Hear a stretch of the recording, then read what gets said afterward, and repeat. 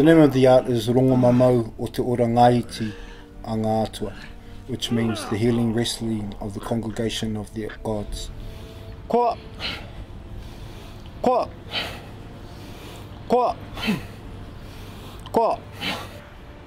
It's a centuries-old martial art or unarmed fighting art that stems from the pairangi when the atua were fighting amongst themselves.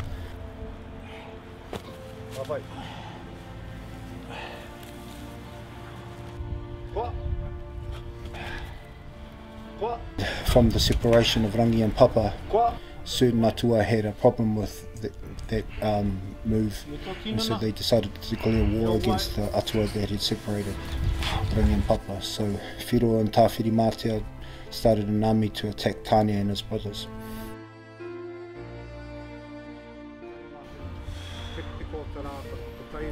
Rongo, the god of healing and of cultivation, saw that this battle was going to end up killing all the atua, so he went to his oldest brother Urutangangana and he asked for a way to stop the battle.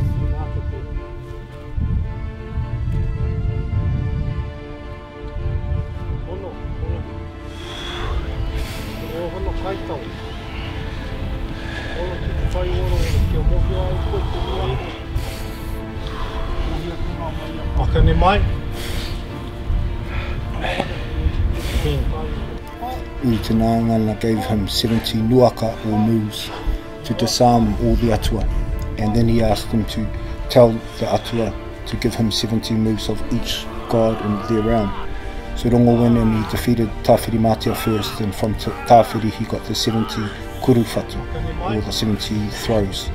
He then went on to all the other atua and collected 70 moves from each other atua. From Tangaroa he got the rolling throws and sweeps. From Tāne he got the leg trips, and he went through all the atua until each one had given him 70 moves, which created the Rongomamau o te ora ngaiti a ngā atua.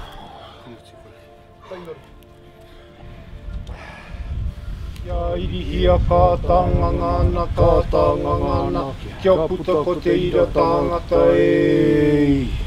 Aunga tutai.